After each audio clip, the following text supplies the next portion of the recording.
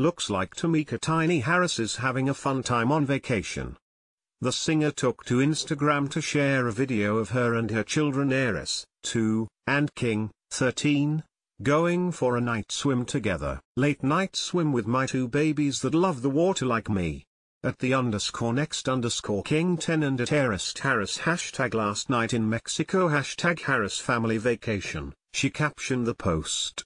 In the clip, Tiny can be seen wearing a string bikini top while holding her toddler in the water.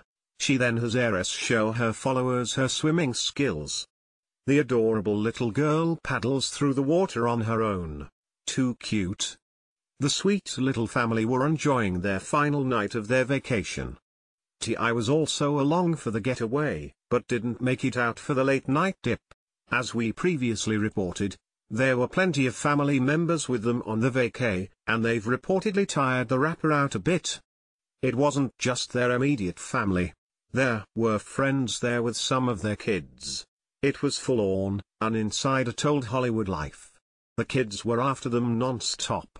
Ares is so attached to her daddy that she wants him to hold her all the time. Tip was helping to get a little romantic time alone with Tiny, but they couldn't get any privacy.